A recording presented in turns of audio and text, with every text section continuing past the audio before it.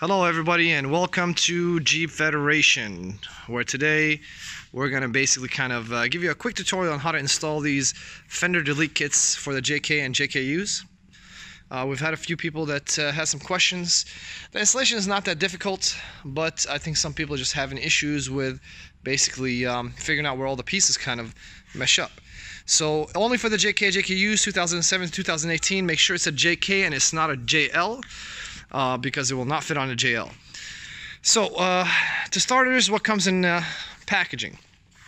So this is basically everything that you get for one side. Obviously we'll provide both sides for you, but just for this video's sake, we're gonna basically just take one side at a time. So what you see here first is the first and front fender delete. Now this is the easiest to install, and it's pretty simple. You will require to cut something, which is the bracket, the support bracket for the front fenders.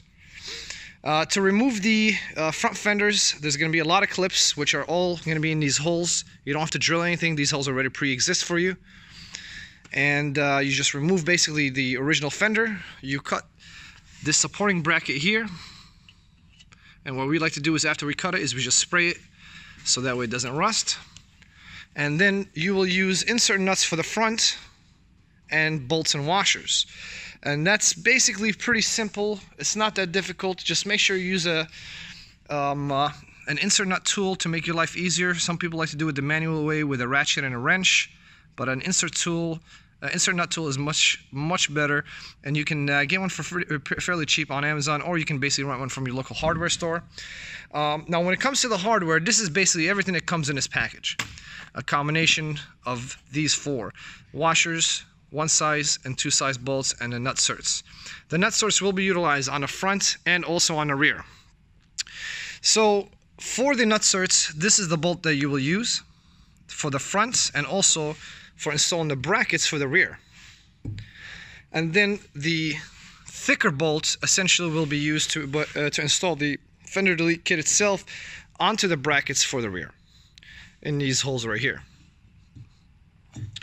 So when you install the rear, once again, you will remove the original fender. The original fender will have a couple of bolts, which will be right back here, and the rest will be all clips. So you will remove those clips, and you'll have to increase the size of those holes where the clips were to match the size of the nut cert.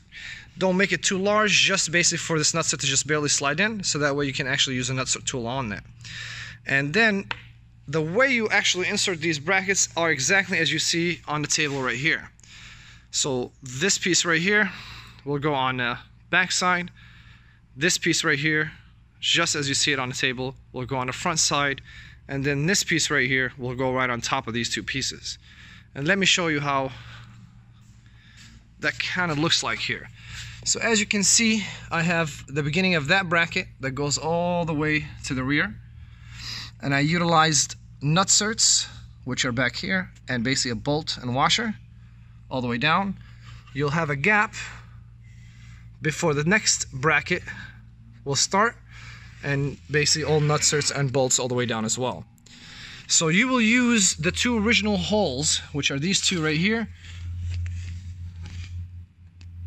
from the factory fenders, and then the rest of them will basically be holes for the clips, where you just have to do is increase the size of the actual hole to use the insert nut. Once you have the brackets mounted, then you can actually install the last piece, which is this one right here, and essentially it would look something like this.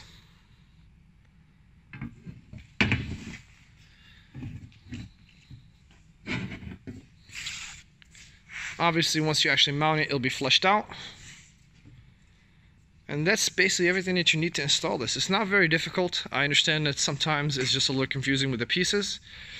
Please note that because this is a fairly large steel plate, so there will be some flex due to shipping or anything like that. Don't be alarmed. You can always manipulate it a little bit if you had to bend, or sometimes you might have to use one side on one side or the other side, because basically they're absolutely identical.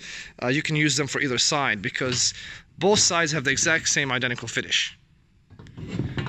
And that's basically it. So if you have any other questions, please hit us up on YouTube or on our Facebook, and we'll be more than happy to answer them. Thank you.